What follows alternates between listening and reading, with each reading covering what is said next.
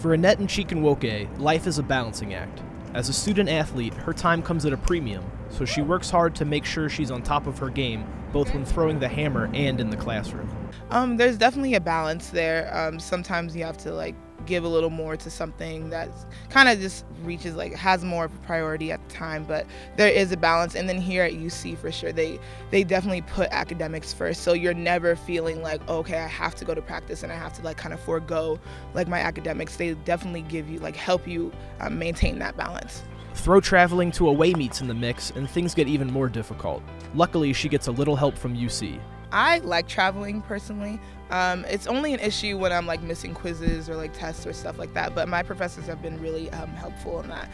They'll be able to give my quiz to our trainer or something, or for somebody to proctor it so I can take it on the road. But they've always been able to work with me in my schedule. So what drives Annette to continue this lifestyle? Success in something other than just academics. And Annette is certainly achieving success in the cage. She's an All-American athlete who just won an NCAA Division I indoor track and field title in March in the weight throw event with a throw of 22.69 meters. Cincinnati's first national champion outside of the swimming program. But transitioning from the indoor to the outdoor track season can be a balancing act in itself, especially when you prefer one event to the other. I think I prefer weight throw just because you can kind of muscle it a little bit, whereas hammer is you have to really be on your technique.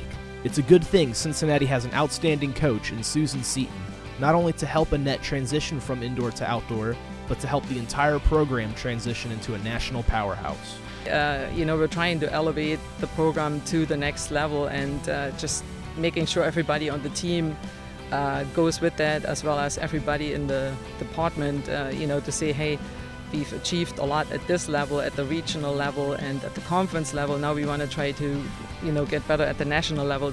Under Coach Seaton, Annette hopes to improve on an already stellar career. Records are important to Annette, but she's in it for the long haul. Definitely taking every day as it comes. If I have that kind of mentality, I have to break a record every single meet, I'm not going to break a record every single meet. It's just going to stress me out, so I'm just going to do my best. That's what I can do.